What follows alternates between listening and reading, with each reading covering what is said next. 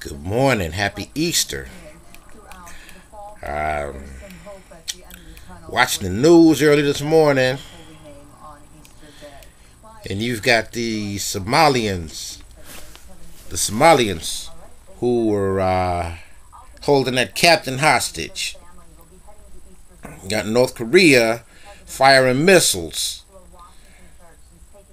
Now everybody doesn't realize this, but these are poor countries' efforts to get attention. So basically, they want money. They want the world to support them. So to give their country money and figure, if you don't give us this money, give us this support, we're gonna throw a tantrum. So we're gonna be pirates, rob your ships, and take your captains hostage. We're gonna threaten to make a nuclear bomb, nuclear missiles. At least we're trying to test them. And we're gonna be dangerous. So basically, little countries, you're throwing tantrums in an effort to get some attention, get some money. I mean, people hurting all over the world. They're hurting all over the world. So it's a rough economic time worldwide. So that's what it is. They want some attention. So when it's all over with, they'll see if the U.S. will open up purse strings. The U.S. or some other type of world organization open up their purse strings and give us money, economic aid.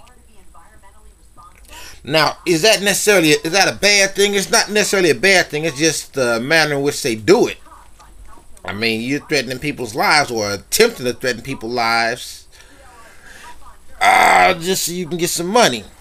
Now, I don't want anybody starving to death. I don't want anybody going hungry.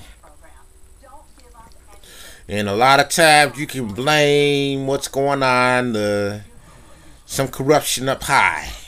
Believe me, I live in Chicago. I know all about corruption, corrupt politicians. That's going to be for a later date. But I'm not gonna make it any longer. I made the point that I made is I've already made the point. So some people talk all day and say what you mean the first time. So that's it. They're throwing tantrums. Somalia, Korea, is it North Korea? North Korea and Somalia, they're throwing tantrums. So this is an effort, an attempt to get some national attention, worldwide attention, and get more money. To get more money coming into their countries. Get more money, get more support. That's all.